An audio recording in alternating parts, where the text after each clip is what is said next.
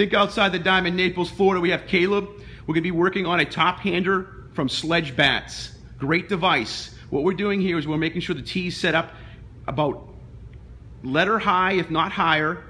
We're working on his top hand coming down on top of that ball, but we're actually trying to work on getting backspin to really create power with his top hand.